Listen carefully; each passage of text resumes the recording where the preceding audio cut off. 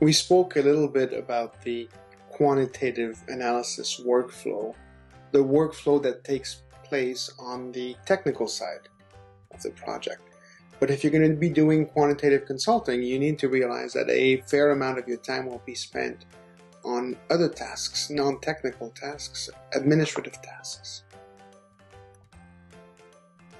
Part of the challenge that you're going to be faced with is the fact that in general, for a reasonably sized project, there's just too many moving parts. You need teams of consultants to work on projects. You think of it as a team sport. Each team member brings something to the table, both in terms of their ability to work with data and quantitative methods, and in terms of context, where they fit in the ecosystem of the client, the project, the team members. There's 4 roles here. Basically, you have data management, data preparation, analysis, and communications. These are the types of technical skills you need to have, or technical tasks that need to be achieved. And ideally, no single consultant will be tasked with doing all of those. But at the same time, every consultant should be able, if the need arises, to jump into some of the other slices here.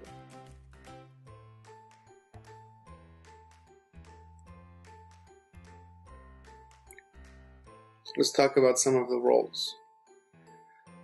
The managers and the team leads are the people who have to understand the process, and they have to be able to recognize whether what is being done makes sense, both in terms of the proposal or the agreement, and in terms of, well, from a technical basis.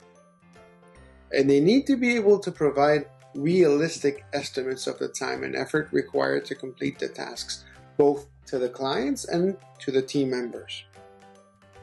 In a sense here, these managers, and I'm not talking about managers in an organization. I'm talking about the people who will be managing the consulting team. They act as interpreters. They are the go-betweens, the consulting team and the clients.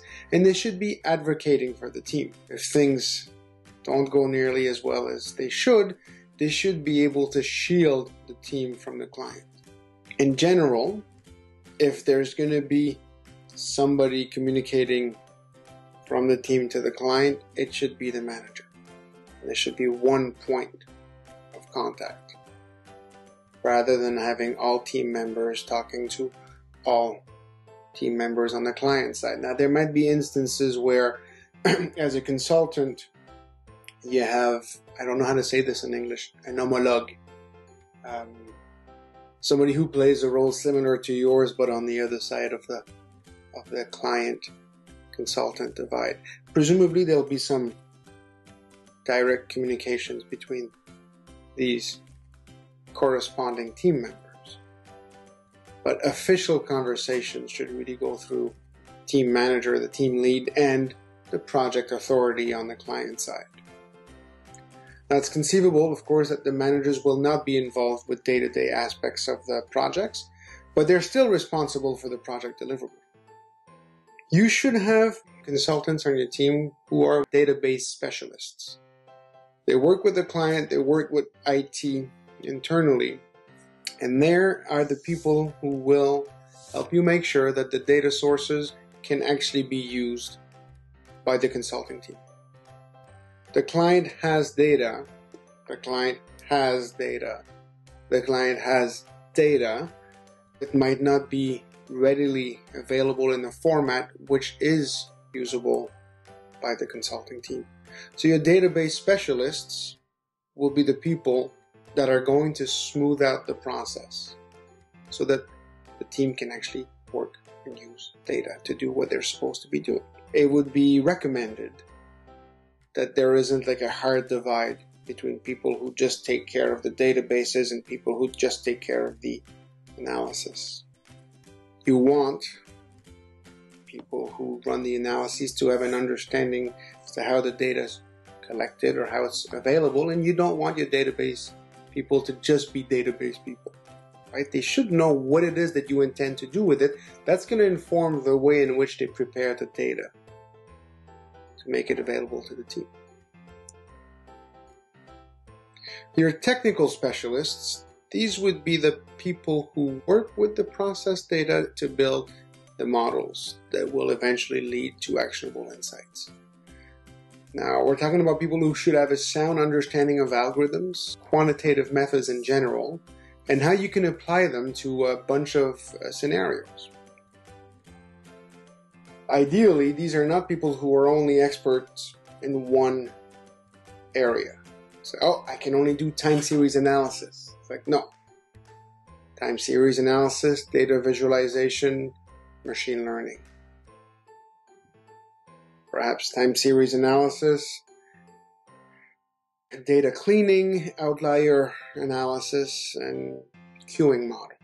If they're not going to be full experts, more than one area, they have to be the types of people who can catch up on new material quickly. Shouldn't take them forever to learn enough of a new method that they can become useful. Communication specialists, these would be the team members who can actually convey the actionable insights that the analysis has provided into a format that the managers, the policy analysts, the stakeholders in general can understand and act on.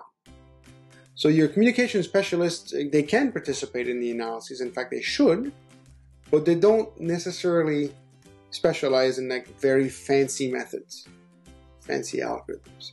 They should be able to basically have a general idea as to what's happening in the workflow, and they should be able to keep on top of popular accounts of quantitative results, which means that they need to do a lot of reading and recognizing how results of a quantitative nature are conveyed to the public.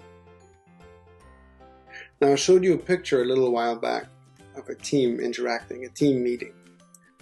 There's no way to get around it. Quantitative consulting is stressful.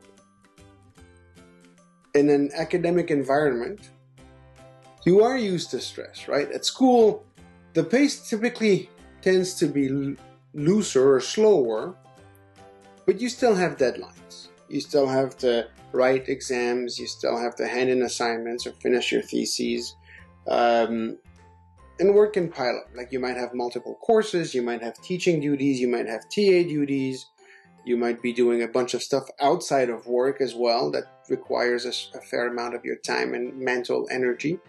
You know about stress.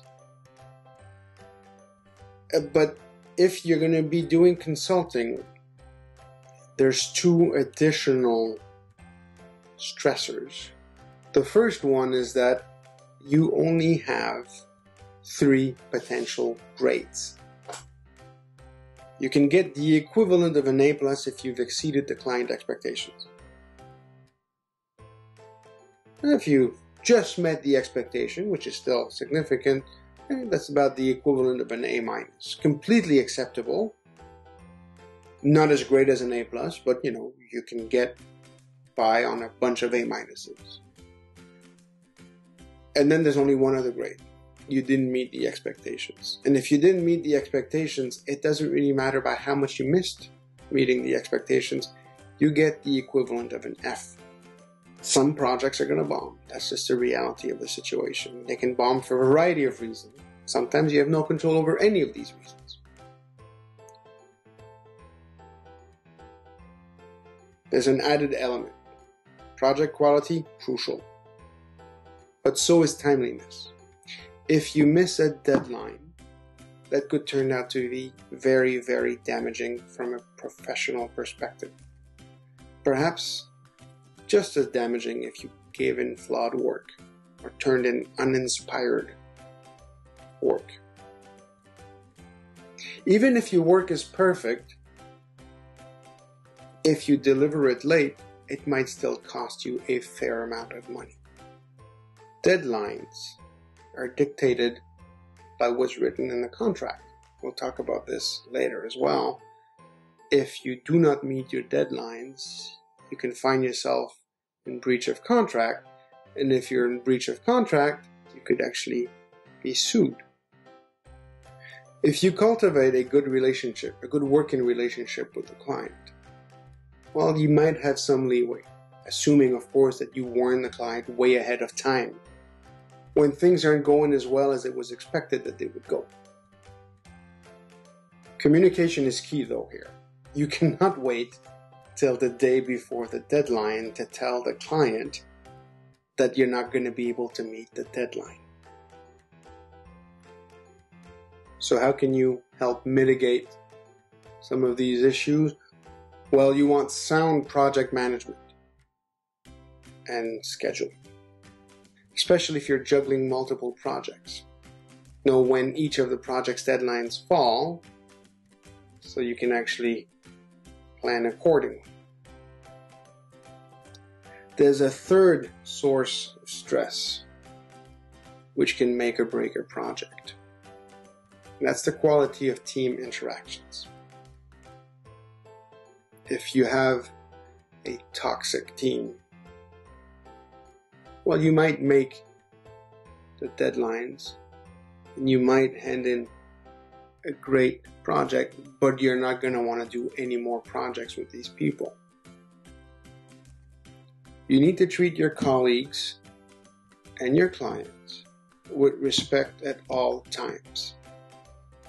Emails should be respectful. Water cooler conversations, meetings, progress reports, there's got to be respect. Sometimes that's quite difficult to do when your colleagues or your clients do not respect you. If at all possible, although I understand that sometimes it's not only difficult to do so, but it's impossible to do so, you need to be the bigger person. Keep your interactions very friendly and cordial. Look, the reality is that you're not going to like all of your teammates all the time. And you're not going to like the clients all the time either. But you're all pulling in the same direction. Your team leader and your team should be kept abreast of any developments or hurdles, anything which might actually affect the project management plan in a crucial manner. Right? And you don't do that just so the project management plan doesn't suffer. If you let your teammates know that you've encountered a hiccup, they might be able to offer suggestions as to how to go around the problem or solve the problem. You also need to be sure you respond to requests and emails in a timely manner, within reason. Short of you having told the client, say that you're on vacation and unavailable to respond over a certain window, you should try to respond within 24 hours. If only to say, I've received your email, I'm going to take a look at it and I'll get back to you shortly. Sometimes the way our brains work will conspire against our ability to have great team interactions or to do great quantitative work or great communications with the client. Cognitive biases, there's about 20 of them that I've gotten from a magazine article. I'm not going to talk about them here in the video. I'd like for you to read up on them. And eventually I might ask you to tell the class which ones of these biases you think you're likely to have a hard time with.